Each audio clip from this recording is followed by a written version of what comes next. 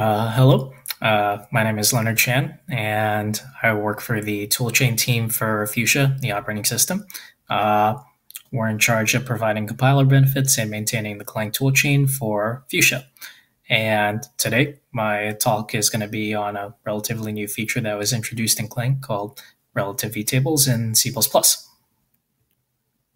So this is the agenda I have planned out. I'm essentially going to cover what are VTables, what are relative VTables, benefits, drawbacks, and impact of relative VTables, some of the work put in, and future improvements. So first, a little crash course on what are VTables. So VTables, or virtual tables, are essentially arrays of virtual functions. And a virtual function is essentially a member function of a C++ class that can be overridden or redefined by children classes. This is normally used via the virtual keyword in C++. And VTables and virtual functions are used to implement runtime polymorphism in C++ through dynamic dispatching. So this is an example layout of what a VTable would look like under the hood for the Itanium C++ ABI. The main point here is that the VTable is just an array of various 8-byte components that contain stuff like offset the top, which is needed for multiple inheritance, runtime type information, or RTTI, which is used for providing information about a class at runtime, and then various virtual functions that the class may implement. So this is an example of what a VTable would look like in assembly, more specifically under the ELF binary format. So some things to note here. This is the VTable for class A. Note that in assembly, we're using the mangled names for each of these words, but the demangled names are right next to them in comments. This is the VTable for class B, and this is an example of loading and calling a function from a virtual table. So some important things to note here. Both of these VTables are located in data rel row, which is a modifiable data section. And it's inside this modifiable data section because they contain dynamic relocations. Now, what's important about these dynamic relocations? So for ELF code, if you compile your code with pick or position independent code, it means that references to symbols within inside a pick binary are not known until they're actually loaded into memory. And a relocation is essentially a process of resolving these references. And dynamic relocations specifically are resolving these relocations after a program is loaded into memory by the dynamic linker. So you'll see in this table here, the VTable contains references to functions like a foo and a bar, but we don't know where they're loaded into until the binary is loaded. And it's also worth noting that each of these symbols could be located outside of the current binary. So this is just an example to illustrate that the actual addresses for these symbols can be technically anywhere depending on where the binary is loaded. Now, what does this mean for VTables? It means that VTables are still technically writable up to at least that dynamic link time. It has to be writable so that these dynamic relocations can be patched, and data that's mapped into a writable section are actually mapped to something called copy on write pages. Now, a copy on write page is essentially a page that's shared between multiple processes, but only up until it's written to. At that point, the page is cloned for that process. So what this means is if a binary that's shared between n processes has a copy on write page, then there could be up to n different copies of a single copy on write page in memory. Now, what does this mean for VTables? It means that they're not pick friendly, at the very least for binaries that are pick and use the Itanium C++ ABI. For these cases, VTables can contribute to the number of copy on write pages, which means that they can use a lot of memory. And at the time, in Fuchsia, roughly 30 megabytes of memory was going to these modifiable data segments, and we found out that a sizable proportion of these was from VTables. So how can we address this? With relative VTables, which aims to make the VTables more pick-friendly. So the relative VTables C++ API was a space-efficient ABI proposed by Peter Gollingborn back in 2016 that essentially uses a pick-friendly encoding of VTables. Now, what this means is that the virtual function pointers within a VTable are replaced with PC relative offsets. And what this does is it changes the dynamic relocations to static relocations. So inside a binary, you could actually think of each symbol as being some constant offset from the start of the binary. So regardless of where the address is loaded, regardless of where a binary is loaded into memory, you can think of every symbol as an offset from the start of wherever this binary is loaded into memory. Now, this is good because if we were instead to take the relative offsets between each of these symbols within a binary, then that means the actual offsets themselves are going to be constant within that same binary. And this changes the dynamic relocations inside a VTable to static relocations, which can be resolved at link time when you're building or compiling your binary. And to demonstrate why this is good, you'll see here that regardless of where we load the DSO or a binary into memory, the offsets inside the VTable are still going to be the same, which is good. One other added benefit for this is if your binary was built using the small memory model, then that means your binary is going to be at most 4 gigabytes in size, which means that we can limit the size of our offsets to 32 bits instead of the 64-bit pointers that we were using before. This effectively means that the size of our VTable could be cut in half. So here is an example in assembly of what a VTable looks like under the Itanium ABI. And this is an example of a VTable under the relative VTables ABI. Now, there's a couple of things to point out here. The virtual function pointers have now been replaced with offsets between the PLT entry for a given function and the third and essentially the start of VTable plus an offset. That offset is necessary because within instances of objects of each class, there is a reference to the VTable, but it's not necessarily to the start of the VTable. It's actually a reference to the first function within that VTable, which in this case is 8 bytes into the start of the new VTable. What's also important to note is that the VTables are now in RO data, which is a pure read-only section, meaning that VTables can be shared between processes now, and the VTables are no longer writable.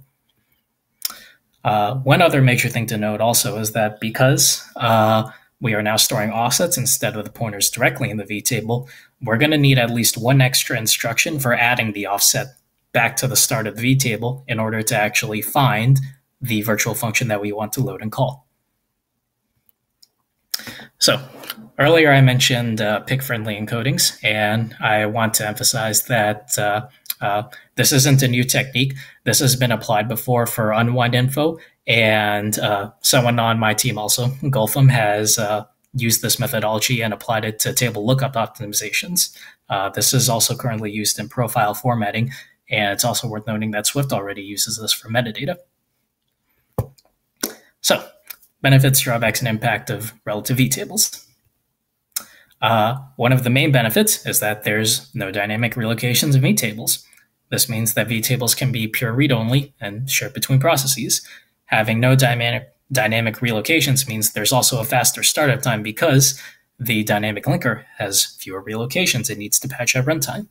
This also has the lower memory impact because now that these VTables are read-only, they don't contribute to copy on write pages, so there could be fewer of them. For 64-bit platforms, it's also worth noting that the VTable sizes can be cut in half. This leads to a binary size decrease with a little gotcha, which I'll go into later. But this also has lower memory impact because the VTables themselves are smaller. So, some of the drawbacks. Noted earlier is potential text increases because accessing the VTables requires at least one extra function for adding the offset. On AR64, this is only one extra needed instruction, but for x86-64, a few extra instructions may be needed, but there's still some room for improvement here. It's worth noting that this .text increase can counter the .data decrease. One drawback that we didn't see until after rolling this out was that compressed binaries can see some size regressions. This is likely because that within like a binary as a file, it's actually just filled with zeros inside the VTables. But now these VTables are filled with random integers, which are the offsets. And when compressing, a sequence of zeros compresses a lot better than a sequence of pseudo-random integers. One of the biggest drawbacks also for this is that this is an ABI change. And this means that binaries that expose the C++ ABI, or more specifically VTables, will not necessarily work if the other binary that depends on those VTables isn't using the same ABI. This is relevant for libraries like libc++, which exposes a lot of VTables, like iOS_base and its various descendants. If your user application isn't uses libc++, but is compiled with relative VTables, but your libc++ isn't, then those two won't work together. But if you're using something like sanitizers, then you have a user application compiled with relative VTables. You don't necessarily need RV compliant compiler runtimes because they don't expose any VTables. It's worth noting also that this is still okay for Fuchsia because Fuchsia does not inherently depend on the C++ ABI, and Fuchsia is free to change it at any point. For user applications also, Fuchsia operates on a bring your own runtime model, which means that users bring their own libc++ ABI, their own libraries, and whatever they need under the hood to get their applications working. It's essentially a sandbox environment, and you can think of it kind of like Flatpak for Linux, which Peter Hosek will be giving in a later talk at another time in this conference. It's also worth noting that on Fuchsia, there's no concept of a system libc++ that user programs can depend on, so they'll need to bring in their own libc++. And just to go on some numbers for Fuchsia, overall, we saw roughly about 20 megabytes of overall memory saved from various end-to-end tests, which is good. That's the main benefit that we were aiming for. In terms of size savings, we didn't see that much. That could be because of a balance between the .text increase and .data increase. For Fuchsia as a system also, the Fuchsia system doesn't necessarily use a lot of VTables. We see them more from user applications. So it could be that any VTables affected by this, any size savings from this could be lost within page rounding if it doesn't exceed the 4 kilobyte page rounding. It's also worth noting that we didn't see any measurable performance difference, which could be expected from these extra instructions, but it's good that we didn't see any measurable regression from this. So I'm going to spend some time going into the work effort or lessons learned or work put in that was done for this project. So some of the first work is introducing a new static relocation. So when experimenting with this, we had a relocation that worked for x86 that allowed us to create a PLT entry.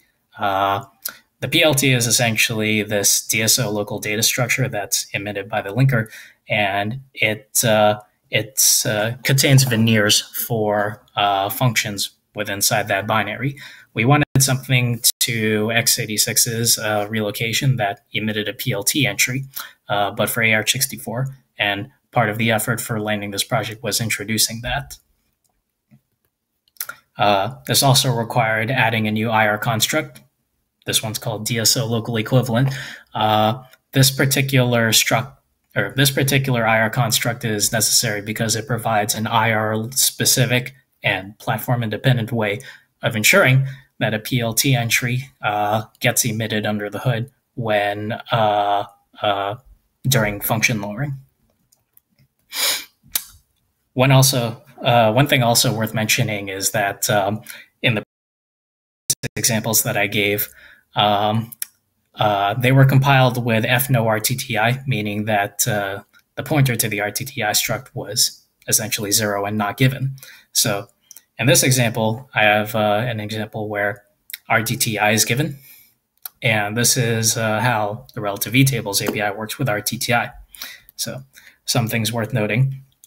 The pointer to the RTTI struct has now been replaced with a PC relative offset between a proxy object for the type info object and the VTable. Now, the RTTI proxy is actually just a data structure that contains a reference to the original type info itself. But the key thing to know about it is that it's made DSO local, so it's inside the same binary as the VTable.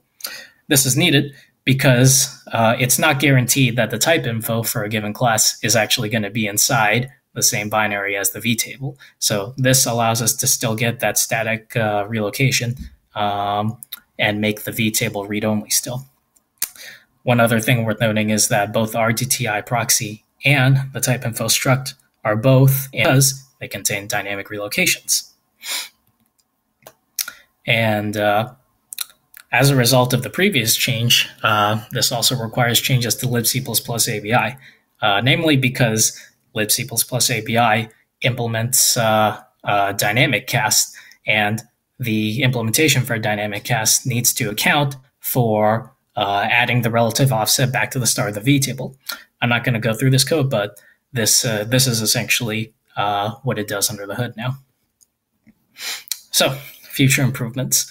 I'm only going to talk over these briefly, but since this talk is recorded, you can pause the video and look at the slides at your own leisure.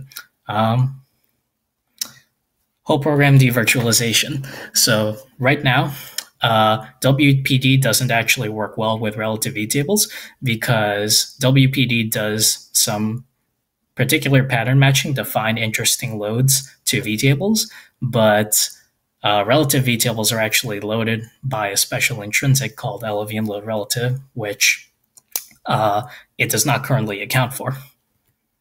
Using the global offset table instead of RTTI proxy, this is good because similar to the PLT, it would be nice to take advantage of a linker emitted data structure instead of custom proxies that we make ourselves. And this also helps prevent bloating up the symbol table with all these RTTI proxy symbols.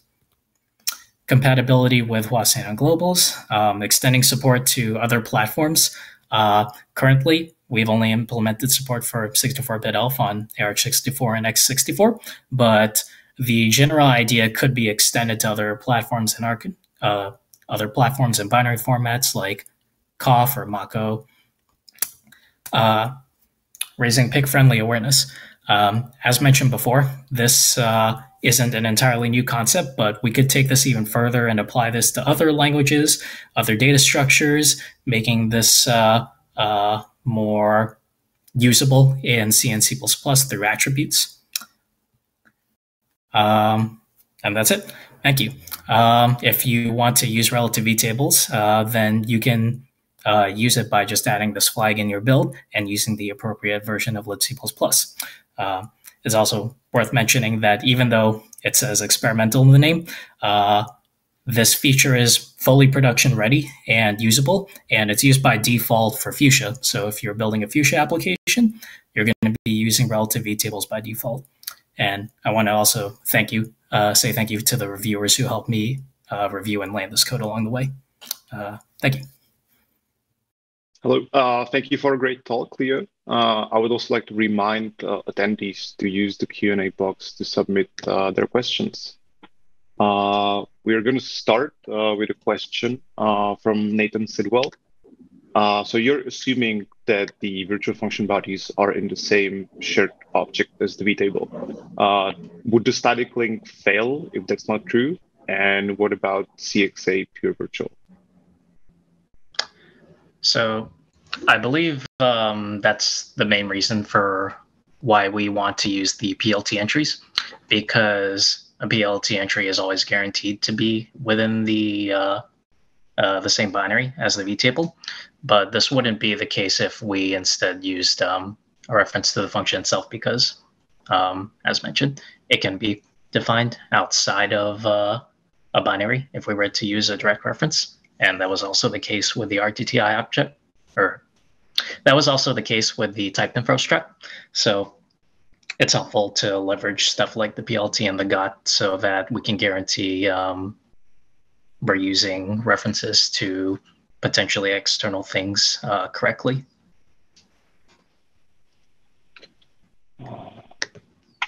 Okay, we have another question from Nathan. Does Fuchsia have to deal with symbol interposition? And if so, how does that work? I actually do not know the answer to this. Peter, would you be able to comment on this? Okay. Not specifically for the. Yeah, not at this point, no. Yeah. Sorry, I can't provide a full answer to that.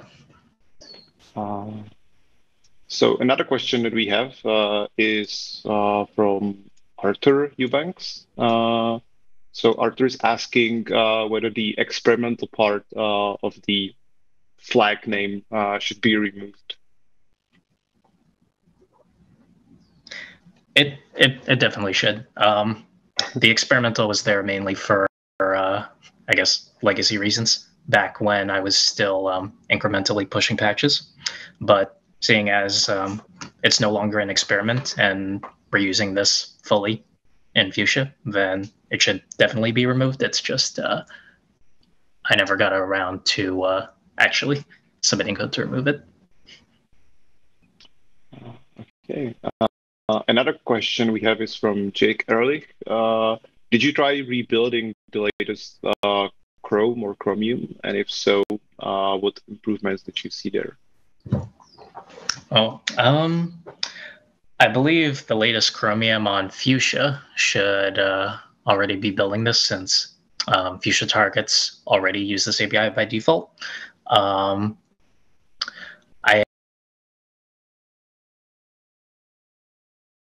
Time, and I saw a lot of memory and space benefits, which I shared on the slides. Well, space benefits for the uncompressed size, but not for the compressed size where there was regression. Chromium was, I believe, one of the driving factors for using relative VTables, because unlike, I guess, the Fuchsia justice system, Chromium itself uses a lot of VTables under hood, so we got a lot of savings there, and that's where most of the memory benefits come from. Okay, we don't have any other questions from attendees, so I'm going to ask one of my own. So you mentioned that we can cut the size of VTables in half by using 32-bit offsets. For sufficiently small programs, could you go even further and maybe use just 16-bit offsets? Mm-hmm. Yes, theoretically, it should be possible, I believe. I imagine that I haven't put any dedicated work or effort into looking into this type of solution, but theoretically, it should be possible. And I imagine work might be needed similar to the work effort that I went through, like some relocations that might be necessary for your target, any lowering of any other IR constructs. It should be doable, but from a purely theoretical standpoint, I think.